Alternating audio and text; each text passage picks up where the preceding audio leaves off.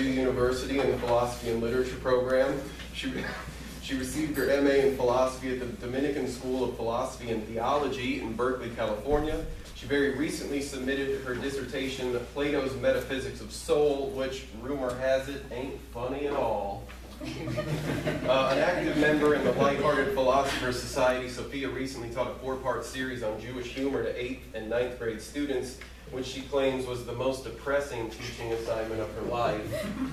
Sophia is also the mother of 1.5 children and the wife of a high school biology teacher. The title of the paper she will be reading this evening is A Wittgensteinian Analysis of Stephen Colbert's Humor. Sophia. So nice to see so many friends in the audience. I want to thank you for being here. It's a real pleasure and quite an honor to be presenting this paper. I wrote this paper in 2008, so it's been a while. So it's nice to come back to it. I don't know that I'll be able to answer any questions. My head's been in Plato this last week. All right.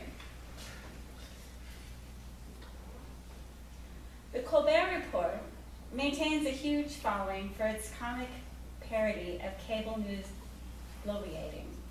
But what is it exactly that makes Stephen Colbert funny? His wit, his insight, his wicked Neil Diamond impersonations? Can the question of what makes something funny be answerable through a philosophical account of humor? Through the lens of the philosophy of Ludwig Wittgenstein, we can come up with a robust theory of humor that will answer these questions and many more, but not, unfortunately, why my Uncle Larry insists on wearing his trench coat to dinner. One day in 2008, Starbucks closed its shops for 3 hours to retain their baristas to perfect the making of espresso shots. The event from the ubiquitous coffee conglomerate made the headlines.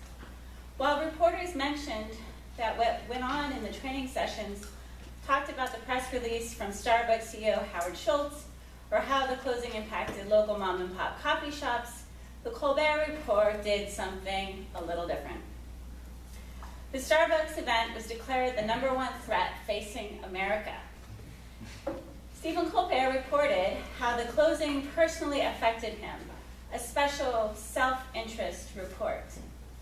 At 5:30, we see a frustrated Stephen Colbert trying to open a door to a closed Starbucks. Then we see him drinking out of a cafe au lait coffee cup with 10 teas dangling from the sides. The next clip shows a sweaty Stephen Colbert on an exercise machine, exaggerating his movements and then posing as if in slow motion.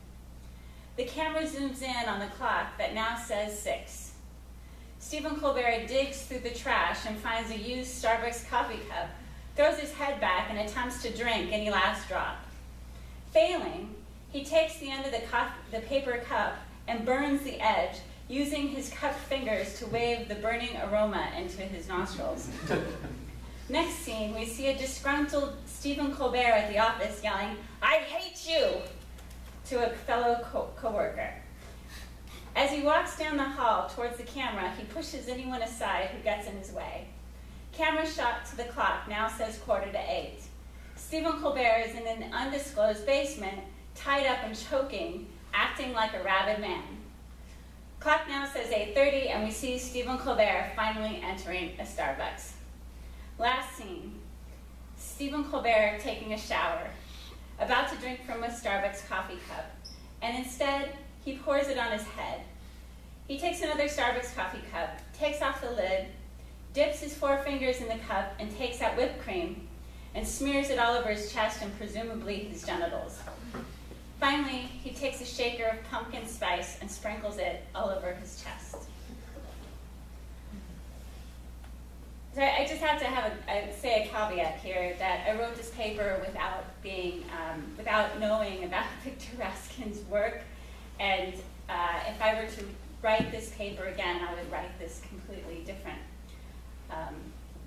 There are numerous theories of humor that could explain why we find Stephen Colbert sprinkling pumpkin spice on his chest funny. The three main contenders are superiority theory, relief theory, and incongruity theory. Superiority theory claims that the cause of our laughter is due to the feeling of superiority we feel to the object of our laughter. So perhaps we laugh at Stephen Colbert sniffing the fumes of a burning Starbucks cup because there's nothing funnier than watching a junkie suffer. The relief theory holds that we laugh because we have repressed desires that need to be released. So maybe we laugh when Stephen Colbert drinks from the many teabag cup because of our own fear of doing without coffee and having to work with a grumpy boss. Or, a la Freud, we might have some pent-up sexual anxiety that is related to not having caffeine, and seeing the many teabagged cup overstimulates our libido and causes us to laugh. Or maybe it's just funny to watch Stephen Colbert get teabagged. The incongruity theory explains that we laugh because we expect one thing to happen and then something else happens. We may have laughed when Stephen Colbert dumps coffee on his head in the shower because we expected him to drink the coffee while showering, but who are we to judge? Each one of these theories, however, is limited to a particular kind of humor. The problem is that they explain all facets of Stephen Colbert's humor with one explanation. The superiority theory explains why we laugh at how desperate Stephen Colbert becomes in dealing with his withdrawal from Starbucks coffee. We feel elevated to a higher status when we see him suffer. And this explanation carries over to the other examples of his humor. The superiority explanation becomes the only focal point of the humor, while in fact we may laugh for other reasons. And this point was made by Raskin in his 1985 Semantic Mechanisms of Humor. So I was reinventing the wheel, so to speak, when I wrote this paper. If we were to continue with this theory, we would have to explain that the reason why we laugh when Stephen Colbert pours coffee on himself while showering is because we think we are better than that. The theory would not take into account our surprise and the oddity of pouring coffee over oneself in the shower. The relief theory explains our laughter is due to some pent-up fear of our emotion and desperately needing coffee and having to continue on without it. The relief theory would explain why we laugh at Stephen Colbert pushing his coworkers out of the way. In this case, the reason again is because we too have a secret desire to be mean to the people we work with, and who wouldn't after what they said about us last week. The theory reduces the reason why we laugh at Stephen Colbert's humor always to some repressed desire we have. The relief theory doesn't give a satisfying account for why we laugh at the ridiculousness of Stephen Colbert on an exercise machine, unless, of course, we say that we have all been there and have done that before, and we are relieved by some sort of hidden anxiety we feel about having to go through it again. While it is true that in most scenarios what Stephen Colbert does is contrary to our expectation, it is not clear that this is the reason why we laugh. Sometimes we laugh because we are surprised, but other times we laugh because of the extent of the ridiculousness. The problem with these theories is that they focus on a single cause, while there seem to be multiple reasons for why we laugh. Just as there are varieties of people and paralyzing phobias, there are a variety of ways people can understand humor and different reasons for why they laugh, and why they're afraid of small, flightless birds. Sometimes we laugh because in a silly way, since what Stephen Colbert says is absolutely true and is revealing something about the way we live, act, and think. What is needed is a philosophy of humor that can account for all the different ways Stephen Colbert makes people laugh. That account should also be able to do more than that, though. This should also be able to explain why some people laugh at Stephen Colbert's humor while others do not. And while no one comedian can be funny all the time, how can we account for the fact that even when Stephen Colbert bombs his jokes, he can still be funny? In short, what we need is a theory of humor that does not force one explanation for all the different kinds of humor like the theories mentioned earlier. We need a theory that allows for multiple explanations for why we laugh, does the dishes, and makes us breakfast in the morning. Ludwig Wittgenstein was an Austrian philosopher who devoted his life to articulating the problems of philosophy that are due to language. He had many innovative ideas in the philosophy of language, logic, mathematics, and psychology. Though much philosophical work has been done with Wittgenstein's writings, there's still more we gain, especially with what he has written on humor. Keep in mind when reading the next couple of sections that when I'm listening to the next couple of sections that I'm drawing my ideas from Wittgenstein, and not at all claiming to challenging them from his grave. And I think you'd probably object to my using his ideas to develop a theory of humor, right? He doesn't like theories. He writes, humor is not a mood, but a way of looking at the world. This way of looking at the world is particular to specific cultures and time periods, and also differs from person to person. How we interact with one another, the words and mannerisms we use are also cultural and time specific. One of the tools we use to interact with others is language. In his philosophical investigations, Wittgenstein likens the use of language to the using of tools in a toolbox. There are many tools in a toolbox. Each one has a different job and works in a different way. Just like there are many words and grammatical rules, they each have a different use and work in a different way. Some to amuse, some to seduce, and some to scare the bejesus out of those pesky kids who keep wrecking my lawn. Another analogy Wittgenstein gives for language is the example of the controls on a train. Some levers push and pull, others turn, and some aren't connected with anything at all. As we speak and interact with one another, we are constantly learning new words, finding new ways to use some expressions, and likewise, we leave some colloquial expressions behind. So humor is part of language, and it too constantly changes. Think of the different styles of comedy and the comedians who have passed. Think of the humor your grandparents laugh at versus the humor you laugh at. Sometimes the humor carries over from generation to generation, but most often it does not. Wittgenstein remarks, what we call wit and humor doubtless did not exist in other ages, and both are constantly changing. Part of this change is context, but also the taste of humor, this changes as well. We'll return to these ideas of context and taste and humor later. One of Wittgenstein's contributions to the philosophy of language is his idea of a language game. The term language game is meant to bring into prominence the fact that speaking of language is part of an activity or a form of life. When we communicate with one another, we participate in a language game. Like any game, we need to follow established rules, and like some games, there is an element of improvisation. Among the multiplicity of language games that we engage in is making a joke, telling it, and play acting. Stephen Colbert is often funny because of the way he twists and mixes language games. When we react, we laugh and discuss what we see with one another. We too are engaging in a language game. Often we are engaged in more than one game at a time, depending on the situation and circumstances. Just as there are many tools that we use in a toolbox, there are endless variations on how we use language.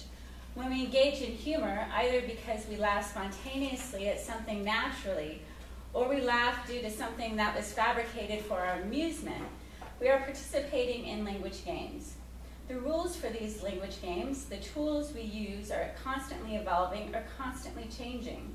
Thus, we need a robust theory of humor that allows for the fluidity and flexibility of the language games we call humor. As I define it, humor is an aspect change.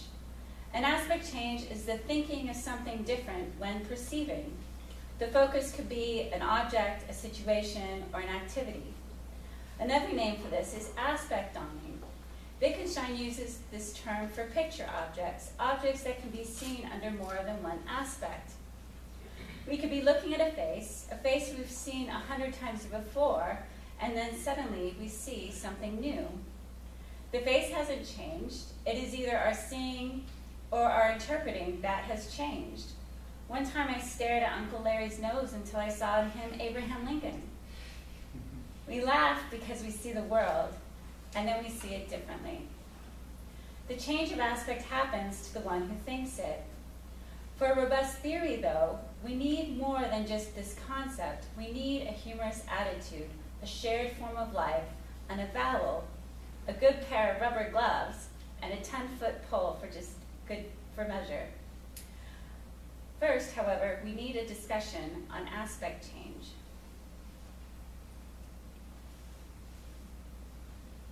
Wittgenstein was interested in aspect change as an answer to a paradox left by the psychologist Joseph Jastrow in his book Fact and Fable in Psychology. Consider the illustration of a duck rabbit, and this is his illustration, Wittgenstein's, where the picture is both a rabbit and a duck. It is one picture with two images, though one cannot see the two images at the same time. Looked at one way, focusing on lines drawn like a very tall M on one side of the picture, the M becomes a bill, the picture is a duck. Looked at another way, focusing on the other side, but seeing the M now as a pair of ears, it is a rabbit. What's interesting about the duck rabbit is that though it's possible to see both images, it's not possible to see them at the same time.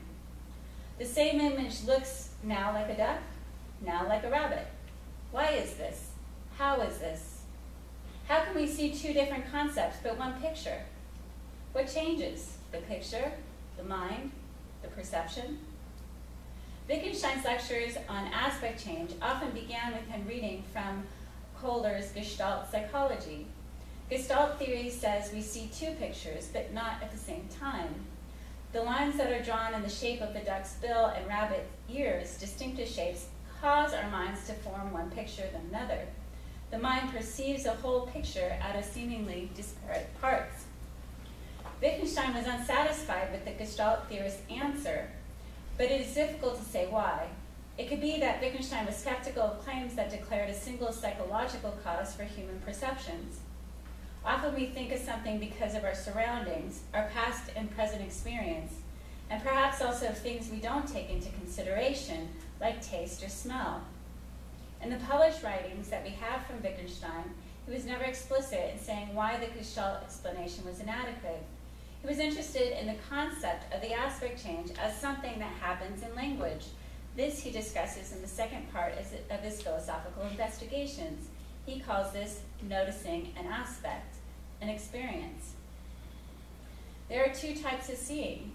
We see Stephen Colbert exercising on an elliptical exercise machine, and we see Stephen Colbert exercising on an elliptical machine as a desperate man trying to overcome caffeine withdrawals. The first is seeing, take it.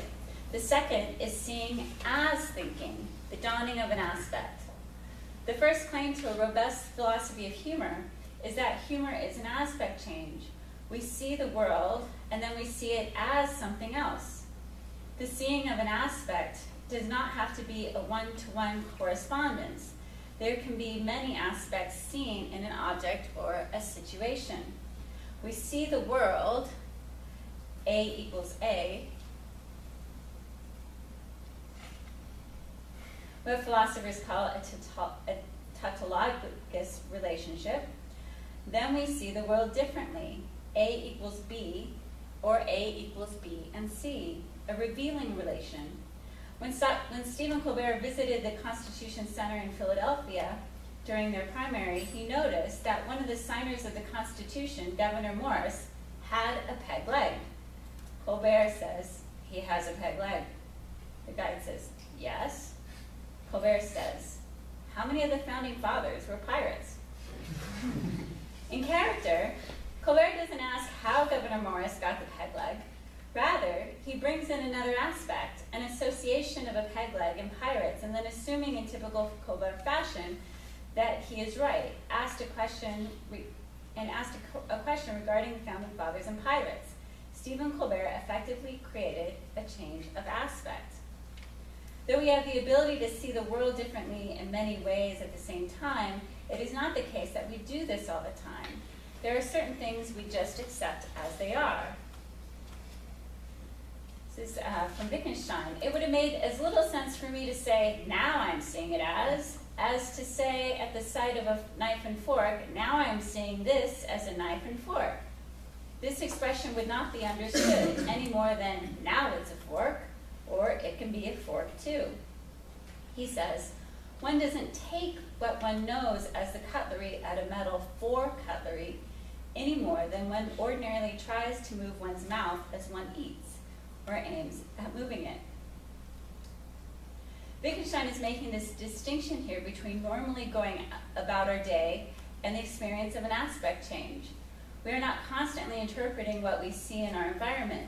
We see a table and use it as a table and don't question it, unless you're a carpenter or a philosopher. Though it gives us a story explaining how humor works, aspect change alone does not tell us why we laugh.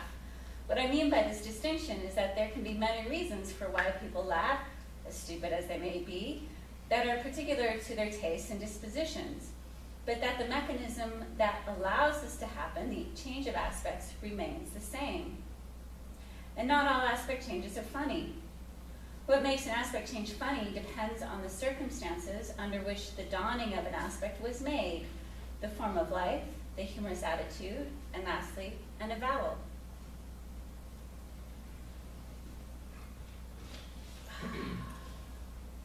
It's not the slide I want.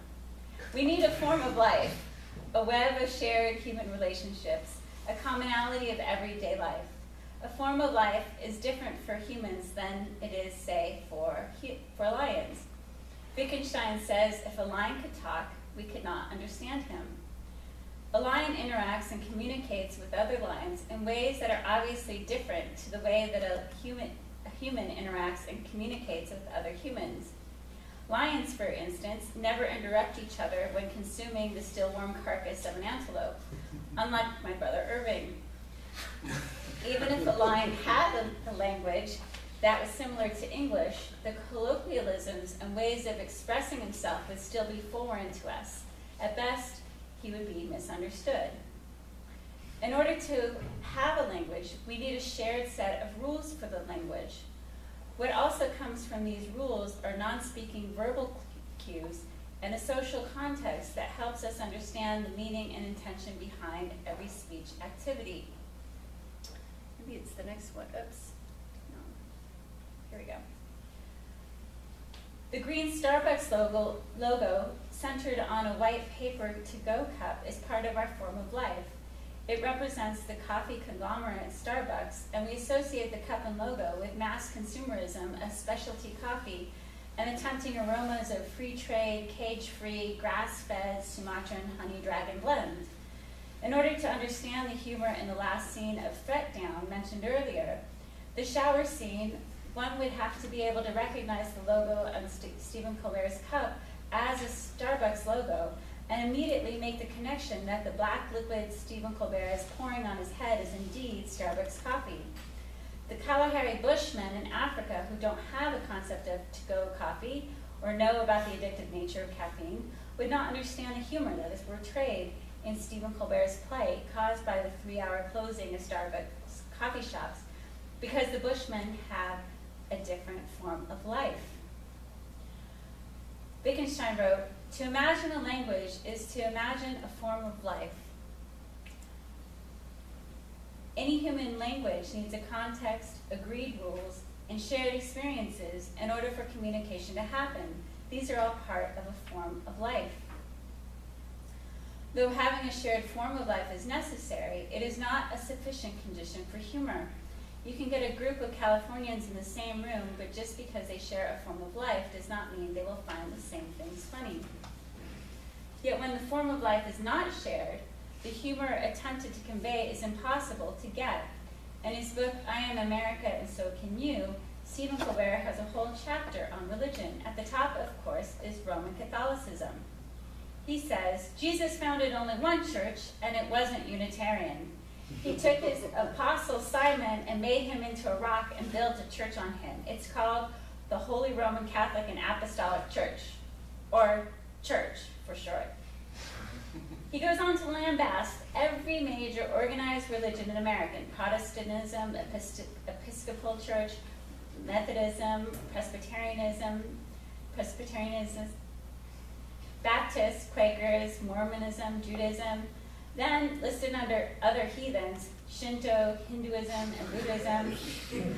But when it comes to Islam, though it is still listed under other heathens, it says, Islam is a great and true religion revealed in the Holy Quran, which was dictated by the angel Gabriel to the final prophet Muhammad, blessing and peace be upon him. The entry is followed by footnote 16, which says, Islam is a great and true religion revealed in the Holy Quran, which was dictated by the angel Gabriel to the final prophet Muhammad, blessing and peace be upon him.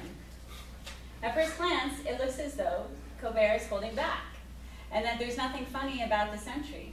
But Salman Rushdie would disagree. If one has the background knowledge about the uprising of Muslims all over the world regarding the publication of Muslim cartoons in the Danish paper Jyllands-Posten in September 2005, as well as the many death threats against those who speak out against Islam, one gets the joke. The humor in Colbert's entry on Islam lies in the fact that he's so concerned about Muslim fanatics threatening his life that he doesn't dare say anything negative about Islam. And the fact that he doesn't say anything bad or funny about Islam based on his fear is, in fact, funny. Though the only way to appreciate the humor here is to have a cultural background where one knows about the ongoing conflict of free speech and the Muslim jihadists, one needs to share in the form of life where this conflict is expressed and talked about. Humor is an aspect change, and to understand the humor is our shared cultural community. We need a shared form of life, but these still are not sufficient for a robust philosophy of humor. We also need a humorous attitude. Humorous attitude is what I call an individual's predisposition to find something funny, or the set of things an individual finds funny. I'll call this HA. And HA comes from our lifetime of experience, and it shapes the way one thinks. It disposes us towards a certain way of looking at the world. It frames the way we see an aspect change. It is the taste or palate of humor. And HA explains why some jokes cross cultural and political boundaries and others don't. And HA shows how some jokes are tailored to certain political groups and other jokes are apolitical. For example, he says in his book, India has one of the most rigid and complex class structures.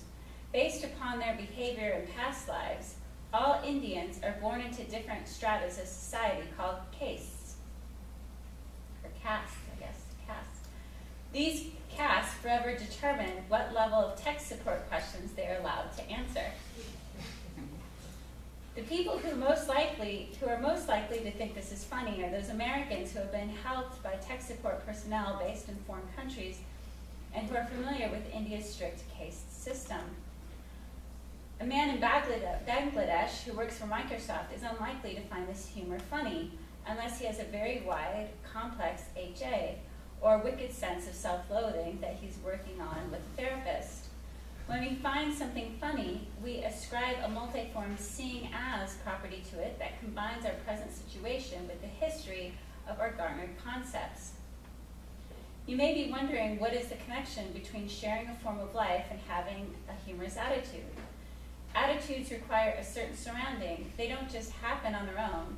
There isn't a mental cause to these attitudes, but a context that is provided by one's abilities and is based on what led to the event as well as what happened after, and the social community in which these personal attitudes arise. The background, then, is the form of life, and the HA is the individual predisposition one has to finding something funny. That so many Americans enjoy the humor of Stephen Colbert is a testament to his genius in being able to produce an aspect change of American life that connects to people's HA. Finally, for our robust philosophy of humor, we need an avowal. An avowal in philosophy is often claimed as an endorsement to what we see. The best example of an avowal for humor is laughter or a smile. Another avowal can be simply a declaration. That's really funny. Though in some primitive cultures, nothing short of a spontaneous combustion will do. But I claim that there is what we might call negative avowals too, saying that's not funny, or divesting yourself of overripe produce are avowals of disapproval over a joke that has fallen flat. One's HA is what allows a person to think something is funny, and the avowal is what confirms it. Likewise, the HA may prevent a person from finding something funny, and their avowal of disapproval, along with their rotting groceries, confirm it. An odd fact about human psychology is that the more people who express their HA through avowals, the funnier the object of their humor becomes. Watching the Colbert Report, one will often notice how Stephen Colbert plays on the avowal of the audience, encouraging their clapping and hollering, which in turn prepares them for laughing. Even when a joke bombs, Stephen Colbert is able to turn the audience's disapproving avowal into another aspect change, thereby creating a new opportunity for humor as well as impressing the ladies. This, in fact, is exactly what happened when he gave his address at the 2006 White House Correspondents' Dinner. Attending the dinner were the elite of the conservative right and included then President George W. Bush. Stephen Colbert, in character as a right-wing pundit, addressed the president. He said, "Tonight's my privilege to celebrate this president. We're not so different, he and I. We get it. We're not brainiacs on the Nerd Patrol. We're not members of the Fashionista. We go straight from the gut. Right, sir? That's where the truth lies, right down here in the gut." Throughout his speech, Stephen Colbert used traditional Republican values to criticize the administration. "I believe the government that governs the best is the government that governs the least. And by these standards, we have set up a fabulous government in Iraq." And included an attack on the president. Now, I know there are some polls out there saying this man has a 32% approval rating, but guys like us, we don't pay attention to the polls. We know that polls are just a collection of statistics that reflect what people are thinking in reality, and reality has a well-known liberal bias. So don't pay attention to the approval ratings that say 68% of Americans disapprove of the job this man is doing. I ask you this. Does that not also logically mean that 68% approve of the job he's not doing? Think about it. I haven't. Notice the change of aspect from 68% disapprove of the job he's doing to 68% approve of the job he's not doing, implying the criticism many Americans have shared since the attacks on the U.S. in Hurricane Katrina, that President Bush has done little for the majority of the American population. In fact, Stephen Colbert's next jab directly addresses this. "I stand by this man. I stand by this man because he stands for things. Not only for things, he stands on things. Things like aircraft carriers and rubble and recently flooded city squares. And that sends a strong message that no matter what happens to America, she will always rebound with the most powerfully staged photo ops in the world." There was much more that he said, and you can watch it on YouTube if you want. And in the end, his speech was met with respectful silence. Silence, too, can be an avowal. In this case, an indication that either Stephen Colbert's audience did not think he was funny, or if they did not feel comfortable admitting that he was funny. And that's funny. The Washington media declared that Stephen Colbert bombed based on the reaction in the immediate audience. To the blogger media and Comedy Central fans, however, Colbert was a hit.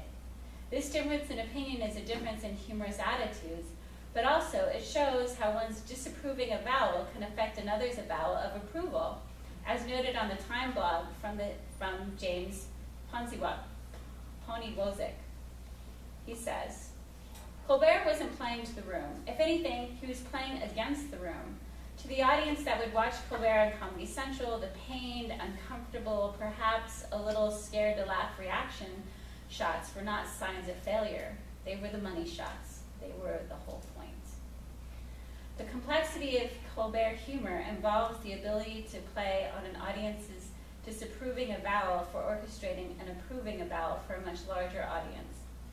This playing of avowals in comedy is now achievable with large audiences thanks to the advances of technology. Stephen Colbert possibly is the first comedian to successfully pull it off with the internet.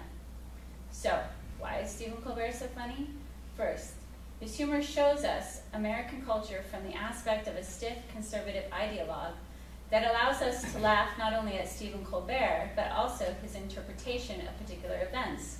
The aspect change connects to many viewers' humorous attitudes, though those who either are critical of conservative ideology or those conservatives who have a wide humorous attitude and can appreciate the hypocrisy and irony in some of Stephen Colbert's portrayal of American culture and values. That so many people are able to enjoy Stephen Colbert's humor is a testament to our shared form of life. Finally, that Stephen Colbert is able to incite so many avowals in people, good and bad, is a testament to his ability to affect media in ways that only a brilliant entertainer and bona fide cultural force could do. I think I'm out of time, right? Yeah. I have a short clip if you want to see it, but I don't know if we don't have time. Well, if you want to, but maybe we'll take away from the Q&A. We started a little late because of the tech difficulties. Right. How long is the clip? It's like 3 minutes. That's all right. We don't have to see it. That's all right. We can go to the vote. That's it. That's okay. Okay. But, well, thank you. So we're maybe about 10 minutes behind schedule, but I think we do have time for a couple questions for Sophia. Or we could just, I could just talk, answer questions during the break. It's fine. Or we could just do that. What do you prefer? Any questions immediately for Sophia? It's just a quick logical one. Okay. To say that a humorous attitude is a necessary component of a robust theory of humor, isn't that circular? How is it circular? Well, you're trying to tell us what belongs to, what distinguishes something humorous from anything else, and you're saying, knowing, having a humorous attitude, and the backup question then, and maybe we should wait for the break, is what is a humorous attitude? And that can't be explained by saying a humorous attitude is an attitude that includes predisposition to humor. It's just... So what the humorous attitude is trying to pick out is the individual's past experiences, right? And so even though we share a form of life, right? Right.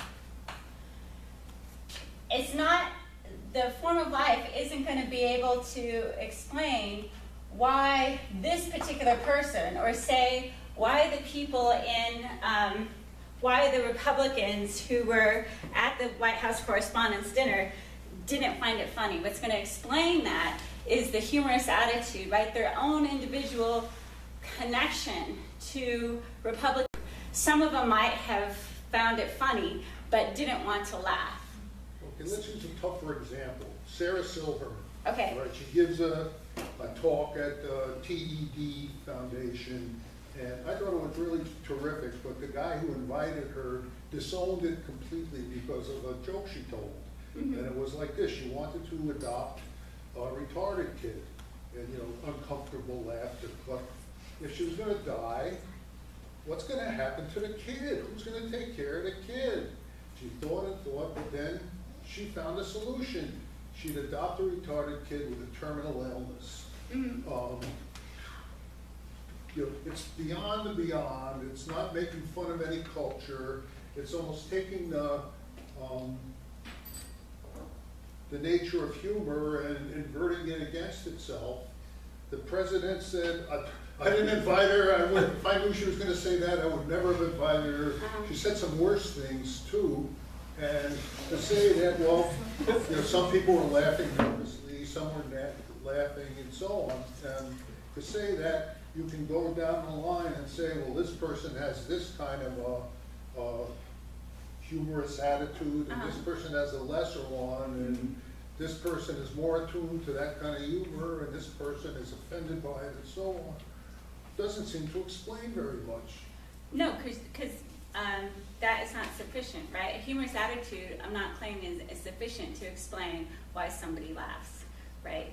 But it's going to explain why one person laughs and one doesn't, because they have a whole set of connected relationships based on past experiences, based on their own values, based on what their grandmother said to them at 4 years old, right? They have all this So I think that when you are talking about humor, you need to account for people's different dispositions towards humorous Yeah, content. but I guess I'm just gonna repeat myself. To say people have different dispositions and to say people have different humorous attitudes is to say the same thing. It's a tautology. But what do I know? That's okay. We could agree to disagree. We could talk about it. Right, we can, but I enjoyed the paper and I thank you. Okay, thank you. Thanks for your question. Sophia, so I will address that issue also. Okay. Okay, great. Thank you. Sophia, don't mean to cut you off, but I think we Okay. will take about a 10-minute break. So thank you to all the graduate speakers and Sophia.